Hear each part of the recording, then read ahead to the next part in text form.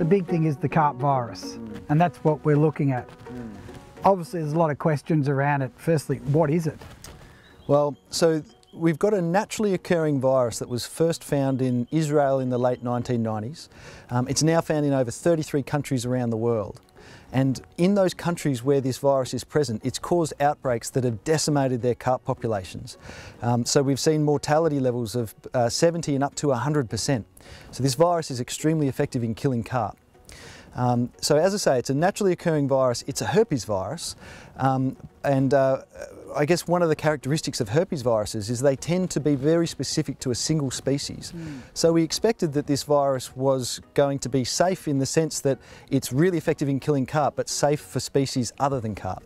But nonetheless, the CSIRO have been doing research over the last 8 years, funded through the Invasive Animals Cooperative Research Centre, to really be doubly sure that this virus will not affect other species. So they've tested 13 species of fish, and there's some of the more iconic species like golden perch, Murray cod, but also some of the really important small species that those species feed on, like galaxids and Australian smelt. What they did is they bathed them with the virus, they injected them with the virus, and really what they were trying to do is determine whether or not they will develop the disease this virus causes.